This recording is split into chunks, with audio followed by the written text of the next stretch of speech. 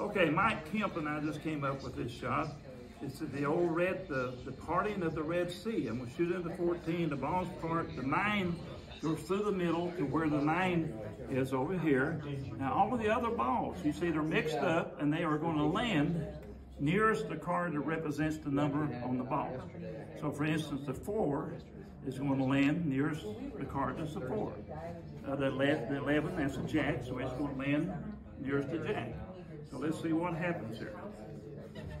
You guys are the most prepared to organize clubs I've inspected in Yeah. How often do those guys come up? Okay, so let's look down here first. Okay, now this is a 12, which is a queen, right? So let's see if I get 9 out of a deck of cards, that would be pretty good, wouldn't it? Let's see what happens here. That's the queen. That should be the queen. There you go, the queen. Okay, this should be the 4. 4. It should be the 10. 10. It should be the 7. 7. This should be the 2. 2. Little distance here, but this should be the 5. 5. Now let's go up here.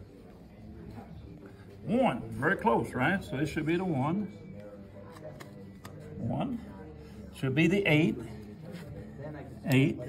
This should be the 3. Right on it. 3. The king over here. It's a king. Okay, this should be the 6. And this should be the jack. There you go, folks. This is the first time we just came up with this shot.